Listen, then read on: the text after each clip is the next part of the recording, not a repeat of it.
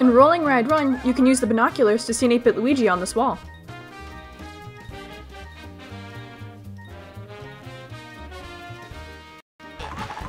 In the Great Goal Pole, if you run as far as you can on the upper level of donut blocks, you can eventually see an 8-bit Luigi in the distance.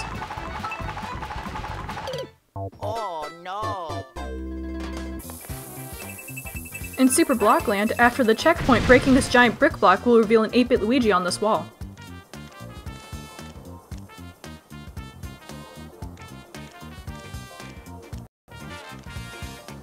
Here's a closer look.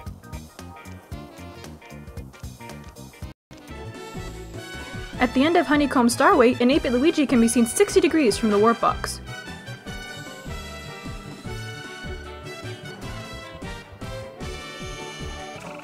In Gargantuan Grotto, near the first green star, you can see a faint 8-bit Luigi in the foreground of this vine.